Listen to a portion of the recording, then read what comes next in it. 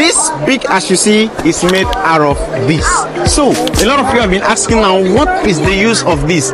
Many of you have seen the application of wanting to reserve or preserve or stock in some energy. Maybe it could be heat, it could be sound that you don't want it to transmit to the next level, it could be anything, or it could just be to fill up some space like what we have here. You see, these are two wood, but in the middle of these two wood, it is this that you see that has been transformed to this, and it is fed here. So it can be used in the infrastructure, building houses that are being done with planks and woods like this, or you can rather use this in a system where you want to preserve heat into a particular system, or you want to fill up some empty spaces that you have no other material to fill it but using this.